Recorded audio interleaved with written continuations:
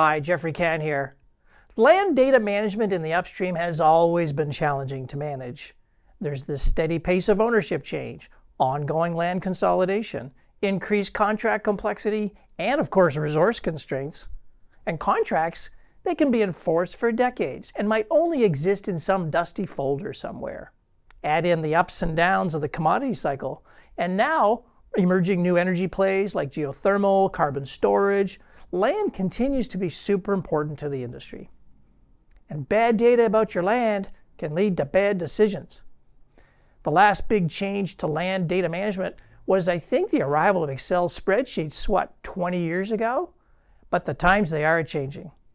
All of this points to a need to modernize this important but neglected function.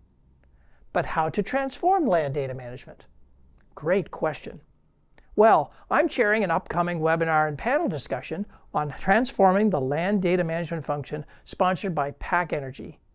We'll hear directly from an upstream company, Endeavor Energy, who will talk about how they went about the overhaul, the benefits, and the successes.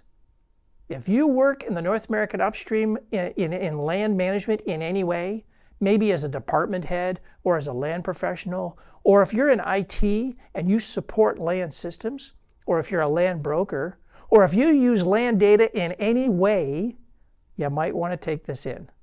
December 13th, 10 a.m. Central Time. It's really rare to hear from an actual oil company. You just gotta come out.